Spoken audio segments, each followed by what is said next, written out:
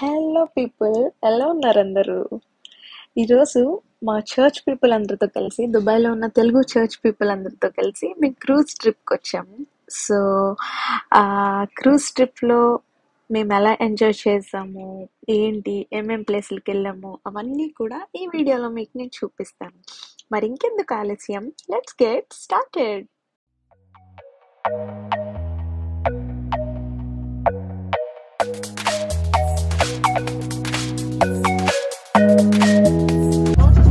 Hi, hello, namaste, assalamu alaikum. This is Neelima and welcome back to Neelima Vlogs.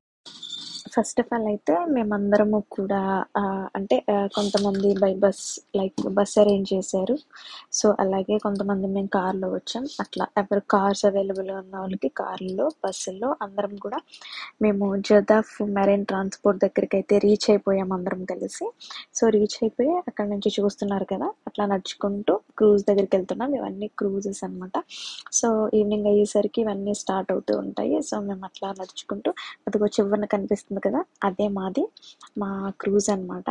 Already అంతా ready అయిపోయింది. So మేము నడుచుకుంటూ అక్కడికి వెళ్ళిపోయి సో ఇప్పుడు అక్కడి నుంచి స్టార్ట్ అయ్యి మేము ఒక 2-3 ప్లేసెస్కి వెళ్తాం అనమాట. సో అక్కడ నుంచి క్రిక్ హార్బర్కి వెళ్తాం, అక్కడ నుంచి డౌన్ టౌన్ దుబాయ్కి వెళ్తాం. అట్లా ఎక్కడ మేము ఆగం కానీ మొత్తం అంతా కూడా అట్లా రౌండ్ చేస్తూనే మేము ఈరోజు దానిలో ట్రావెల్ చేస్తున్నాం అనమాట. సో వెళ్తున్నాము, చూడండి. మేమైతే లోపలికి వచ్చేసాము. సో ఇది 2 స్టేర్స్ ఉందన్నమాట, like ground floor and 1 more floor. So మేమైతే పైన తీసుకున్నాము. కింద ఇంకా ఉన్నారు వేరే తీసుకున్న వాళ్ళు, మేమైతే పైన తీసుకున్నాము. సో మేమైతే క్రూజ్ లోపలికి వెళ్ళిపోయాము. సో ఇదంతా మా బ్యాచ్. సో ఇంకా ఉన్నారు. సో మేము ఒరిజినల్గా ఏం మాట్లాడుకుంటున్నాం అన్నదైతే నేను పెట్టను అనమాట, ఎందుకంటే అమ్మో చాలా ఘోరంగా మాట్లాడుకుంటూ ఉంటాం కదా. సో అందుకే నేను తర్వాత వాయిస్ ఓవర్ ఇచ్చాను దీనికి. సో స్టార్ట్ అవుతుంది అన్నమాట. మేమందరం అయితే కూర్చున్నాము. సో ఒక న్యూలీ మ్యారీడ్ కపుల్ కూడా ఉన్నారు అక్కడ. I think they are from Punjab అనుకుంటా. సో మేము అలా ఎక్కేసి కూర్చున్నాము అందరం. కొంతసేపట్లో అయితే ఇది స్టార్ట్ అయిపోతుంది. సో చూసారు కదా, స్టార్ట్ అయ్యింది, ఇప్పుడే మెల్లగా స్టార్ట్ అయింది అనమాట. సో యూ కెన్ సీ అది ఆల్ మక్టూమ్ బ్రిడ్జ్. నేను లాస్ట్ వీడియో చేసినప్పుడు, ఫెస్టివల్ సిటీ వీడియో చేసినప్పుడు కూడా మీకు ఆ బ్రిడ్జ్ కోసం చెప్పాను. సో దాని కింద నుంచి మనం వెళ్తున్నాం అనమాట, ఆ బ్రిడ్జ్ కింద నుంచి మనం వెళ్తున్నాము. సో అలా మనం వెళ్తూ లైక్ 2-3 ప్లేసెస్ కవర్ చేసుకుంటూ వెళ్తాము. చూస్తున్నారు కదా, దూరంగా మీకు బిల్డింగ్స్ కనిపిస్తున్నాయి కదా. సో ఆ ఏరియాలోకి ఈ పక్కన కనిపించేది వచ్చేసి లైబ్రరీ అనమాట. సో ఆ చివరన కనిపిస్తుంది కదా, అదే దుబాయ్ ఫెస్టివల్ సిటీ. నేను లాస్ట్ టైం వీడియో చేశాను, దుబాయ్ ఫెస్టివల్ సిటీ వీడియో అది. సో ఇది వచ్చేసి లైబ్రరీ, దుబాయ్ లైబ్రరీ అనమాట. సో నెక్స్ట్ అట్లా వెళ్తే అక్కడ మనకి కనిపిస్తుంది కదా చివర్లో బిల్డింగ్స్. ఇక్కడ నుంచి మనం వెళ్ళి అదంతా కవర్ చేసుకుంటూ వస్తామన్నమాట. సో చూసారు కదా, చాలా బ్యూటిఫుల్ వ్యూ ఉంది. సన్సెట్ టైం కదా, ఇది ఇంకా బ్యూటిఫుల్గా కనిపిస్తుంది. అరౌండ్ మేము 5 o'clock స్టార్ట్ అయ్యాం, లైక్ 5:20 లైక్ దట్ అలా అయిందనమాట.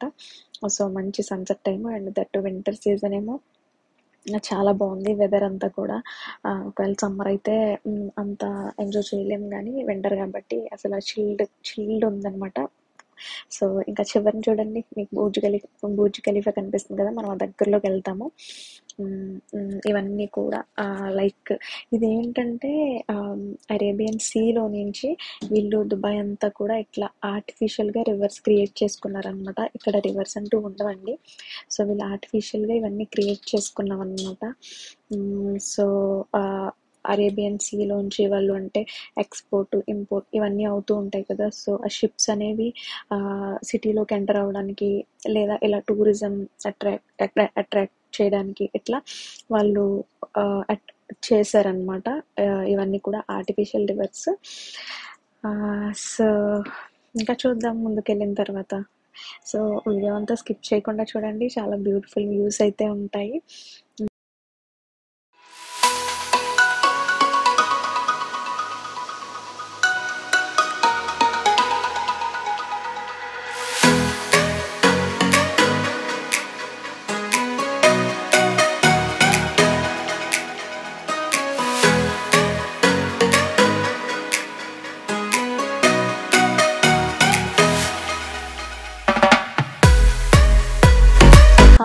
ఇక్కడ చూడండి, మనం అక్కడి నుంచి చాలా దూరం వచ్చేసాం అనమాట.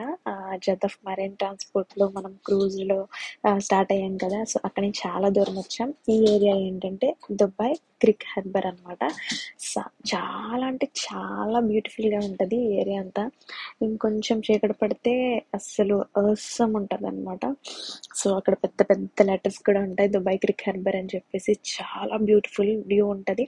సో అక్కడి నుంచి మొత్తం బూర్జ్ ఖలీఫా వ్యూ అంతా, డౌన్ టౌన్ దుబాయ్ మొత్తం వ్యూ అంతా చాలా బాగుంటుంది. సో ఇదంతా దుబాయ్ క్రిక్ హార్బర్ ఏరియా అనమాట. ఈ దగ్గరలోనే ఇప్పుడు దుబాయ్ క్రిక్ హార్బర్ అని చెప్పేసి ఒక టవర్ కడుతున్నారు, మళ్ళీ బూర్జ్ ఖలీఫా కన్నా పెద్దదనమాట. సో అది ఈ ఏరియాలోనే కన్స్ట్రక్షన్ జరుగుతుంది. సో అది ఎప్పుడు కంప్లీట్ అవుతుందో తెలియదు, కానీ ఈ ఏరియాలోనే. చూసారు కదా ఎంత బ్యూటిఫుల్గా ఉందో వ్యూ అంతాను. ఇదండి, వీళ్ళంతా కూడా మా చర్చ్ మెంబర్స్ అనమాట. వీళ్ళందరూ కూడా తెలుగు పీపులే. సో యుఎస్, యూకే అటు సైడ్ అయితే తెలుగు పీపుల్ ఎంతమంది ఉండడం కష్టం, కానీ దుబాయ్లో తెలుగు కమ్యూనిటీ అనేది చాలా ఎక్కువ ఉంటుంది అనమాట. సో మేము అరౌండ్ ఒక 100 to 120 మెంబర్స్ వచ్చినట్టున్నాము. వీళ్ళందరూ కూడా లైక్ అటు సైడ్, లైక్ మా ఏరియాస్ అనమాట. East Godavari, west Godavari, like Vizag, Vijayawada ఈ ఏరియాస్లో ఉన్న వాళ్ళే. సో కొంతమంది ఒక 10 పీపుల్ వరకు లైక్ ఫ్రమ్ తెలంగాణ పీపుల్ కూడా ఉంటారనమాట. So like it's like a family అనమాట. మేము అంటే ఆఫ్టర్ కరోనా తర్వాత అసలు మేము అందరం కలిసి ఎక్కడికి వెళ్ళలేదన్నమాట. బిఫోర్ కరోనా అయితే ఎవ్రీ ఇయర్ రంజాన్ హాలిడేస్ వచ్చినప్పుడు, లాంగ్ వీకెండ్స్, లాంగ్ హాలిడేస్ వచ్చినప్పుడు మేము అట్లా ప్లాన్ చేసేవాళ్ళం, ఎక్కడికైనా సరదాగా పిక్నిక్ లా ప్లాన్ చేసేవారు అనమాట. బట్ ఈసారి ఈ కరోనా, ఈ పాండమిక్ సిచ్యువేషన్స్ వల్ల అసలు ఏం ప్లాన్ చేయలేదు. సో ఆఫ్టర్ ఆల్మోస్ట్ 3 years తర్వాత సరదాగా మేము అందరం కలిసి ఇట్లా బయటికి వెళ్ళాము. సో చాలా ఎంజాయ్ చేసాము అందరం కూడాను. సో వీళ్ళందరూ చూసారు కదా, హాయ్ చెప్తున్నారు మీకు. అసలు నేను అన్ని మ్యూట్లో పెట్టాను అనమాట యాక్చువల్గా. సో ఎందుకంటే ఫుల్ కామెడీ, నేను కూడా ఫుల్ కామెడీ చేసుకుంటూ తీసాను వీడియో అంతా, ఎంజాయ్ చేస్తూ. సో అందుకని చెప్పి అది మొత్తం మ్యూట్లో పెట్టేశాను. సో మా పీపుల్ వీళ్ళందరూ చూడండి.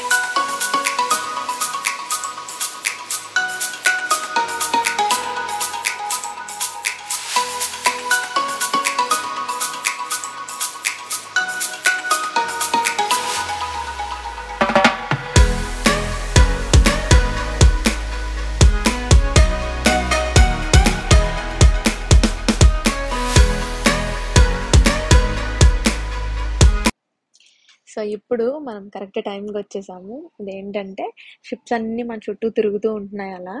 సో ఆ చివరిలో ఒక షిప్ వస్తుంది కదా మన వైపు లైటింగ్తో. సో ఆ షిప్ ఏంటంటే మన దగ్గరగా వస్తుంది అనమాట. వచ్చిన తర్వాత అందులో మీకు ఒక పర్సన్ కనిపిస్తాడు, చూడండి, కనిపిస్తున్నాడు కదా బయటన నుంచొని. తను ఎవరంటే డాన్సర్ అనమాట. సో అక్కడ ఆల్రెడీ షో అయిపోయింది, డాన్స్ షో. సో ఇప్పుడు మన క్రూజ్లోకి ఎంటర్ అవుతాడు అనమాట. ఇక్కడికి వచ్చి ఇప్పుడు షో ఉంటుంది. సో దానికోసమని ఆ షిప్ని మన షిప్కి దగ్గరగా తీసుకొస్తున్నారు. సో అందులోంచి ఇందులోకి జంప్ చేస్తాడనమాట తను. సో వాళ్ళందరూ అయితే ఆల్రెడీ డిన్నర్ కూడా చేసేస్తున్నారు ఆ క్రూజ్లో ఉన్న వాళ్ళు. సో అన్లిమిటెడ్ బఫెట్ ఉంటుంది. సో మనమైతే ఈ డ్యాన్స్ షో అయిపోయిన తర్వాత, పర్ఫార్మెన్స్ అయిపోయిన తర్వాత మనం డిన్నర్ చేస్తాము. చూడండి, అక్కడి నుంచి దగ్గరకు తీసుకెళ్తున్నాడు కదా, అక్కడి నుంచి జంప్ అయిపోయాడు, వచ్చేసాడు అతను మన షిప్లోకి. సో తన ఎక్విప్మెంట్స్ అవన్నీ తీసుకొస్తున్నాడు అనమాట. సో ఇప్పుడు డ్యాన్స్ షో అనేది స్టార్ట్ అవుతుంది మన దగ్గర. సో నేను ఇదే వ్యూ జస్ట్ నా క్యామ్లోను అండ్ నా మొబైల్లో రెండిట్లో షూట్ చేశాను అనమాట. సో డిఫరెంట్ యాంగిల్స్లో షూట్ చేశాను. సో అందుకని చెప్పి 2 కూడా ఇక్కడ యాడ్ చేస్తున్నాననమాట. సో చూడండి. సో మనది కూడా యాక్చువల్లీ అవతల నుంచి చూస్తే మన క్రూజ్ కూడా ఇట్లానే కనిపిస్తది. సో మనం ఇందులో ఉన్నాం కాబట్టి సో మన క్రూజ్ ఎలా ఉంటదన్నది తెలీదు. సో అవతల వాళ్ళకి మనది చాలా బ్యూటిఫుల్‌గా ఉన్నట్టు అనిపిస్తది. మనం మన క్రూజ్‌లో ఉన్నాం కాబట్టి మనకొచ్చేసి అవతల వాళ్ళ క్రూజ్ అరే భలే ఉందిరా అన్నట్టు మనకనిపిస్తదనమాట. సో తను చూసారు కదా! తను ఆల్రెడీ మన దాంట్లో ఎంటర్ అయిపోయాడు. ఎంటర్ అయిపోయిన తర్వాత సో మనం ఇంకా డిస్పాచ్ అయిపోతాయి అనమాట. లైక్ ఎలా అంటే వాళ్ళ క్రూజ్ వచ్చేసి వేరే ఏరియాలోకి వెళ్ళిపోతుంది. సో మనం మళ్ళీ వేరే ఏరియాలోకి మనం వెళ్ళిపోతాం అనమాట డిఫరెంట్గా. సో ఇప్పుడు మంచి టైంకి అయితే మనం వచ్చేసాము. చాలా వెయిట్ చేస్తున్న టైము అదేంటంటే డ్యాన్స్ పర్ఫార్మెన్స్ అనమాట. చూడండి వీళ్ళందరూ కూడా చర్చ్ మెంబర్స్ ఆల్రెడీ చూపించాను కదా మీకు. సో ఇంకెందుకు ఆలస్యం, మరి ఇప్పటికే చాలా వెయిట్ చేశాం కదా, మనం ఆ డ్యాన్స్ షో కూడా చూసేద్దాం పదండి.